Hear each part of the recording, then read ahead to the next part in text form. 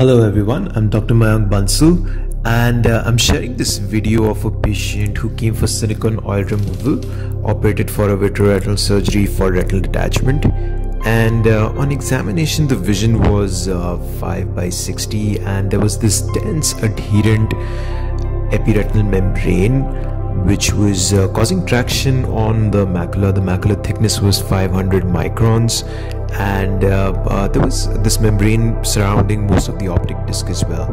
So following the silicone oil removal, we took a closer look at areas from where to attempt the removal of the membrane, while making sure not to damage any of the major retinal vessels and not trying to peel on top of the fovea and macular area.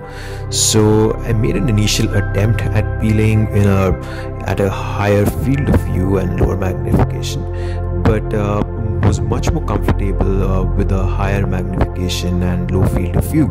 So we moved the lenses and then after that attempted to lift the edge of the membrane away from the major vessels using the ILM peeling forceps, and following getting a single edge was able to remove the membrane from the macula as well as the nasal area, after which we moved on to the wide angle viewing system and gently peeled off the membrane and trimmed it up to the edges of the laser scar.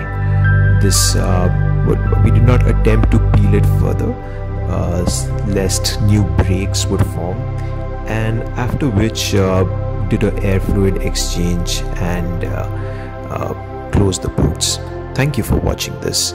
I hope you find this video useful. Please do share your comments. Thank you.